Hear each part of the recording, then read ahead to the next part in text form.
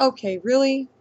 So this woman in Colorado drops his 12-carat diamond in her lap and just fucking forgets about it. Are you kidding me?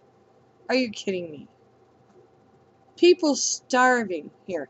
People losing their jobs. Restaurants closing. In Toledo, for God's sake. And this bitch just forgets. Oh, I didn't even realize it till I got home. And this shit makes national news? Is anybody pissed? Except me? I don't get it.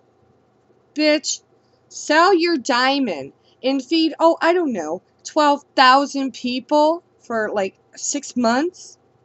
God. You know, the rich keep getting richer and the poor keep getting poorer. Who is finally going to do something about this shit? Ugh.